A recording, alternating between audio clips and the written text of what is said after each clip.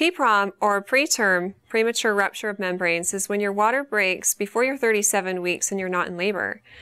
This actually happens normally about 4% of the time and accounts for 1/3 of preterm deliveries.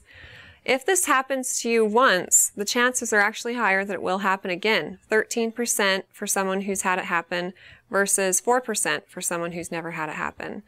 So there are definitely things you want to look out for in the next pregnancy. You'll want to watch for your water breaking, and if that's happened to you before, you kind of know what might happen again. You may have a leaking of fluid, or sometimes you feel a gush, but most of the time it's just a leaking of fluid. And if you ever experience this, definitely call your doctor and get checked out to see if it's happening again. I hope everything goes well with your pregnancies, and if you have any questions for me, feel free to ask them on our Facebook page and recommend us to your friends and family too.